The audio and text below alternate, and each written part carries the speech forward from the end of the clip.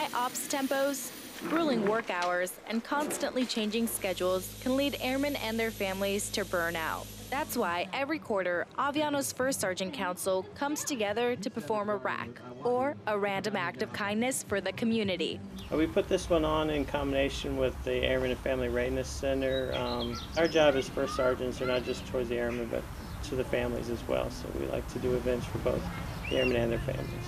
They especially wanted to ensure that the spouses of deployed members felt included. So for the deployed spouses, it brings them all together as a collective unit. They can network with each other and things that they have in common that bring them together, and they may be able to lean on each other for support.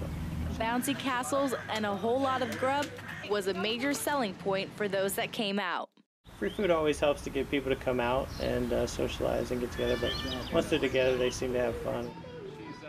With gift basket giveaways, face painting, and delicious ice cream, you can say the event was a success. Senior Airman Emma Mayan, Aviano Air Base, Italy.